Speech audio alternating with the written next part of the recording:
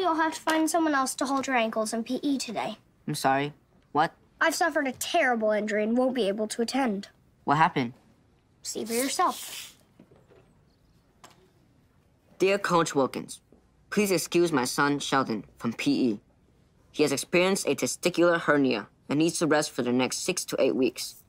Sincerely, Mary Cooper. Testicular hernia? That's called details. Oh, that's rough. How'd it happen? It's hard to say, but some risk factors include heavy lifting, a chronic cough, and repetitive straining during bowel movements. I've been there. All right. Guess I'll see you in 6 to 8 weeks.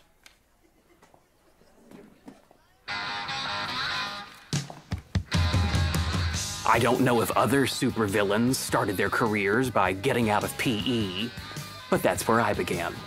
Emboldened by my faux hernia, I started taking books out of the library without getting the card stamped. You didn't check out those books. I know. Before you judge me too harshly, I always brought them back on time. Now, I was a rule breaker, not a lunatic.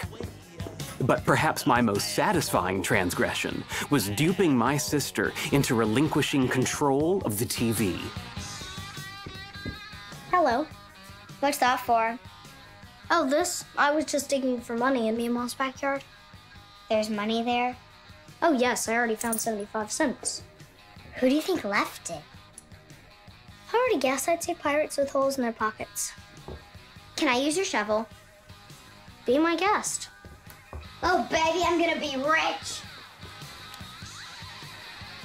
Today, we're going to learn about Sir Isaac Newton.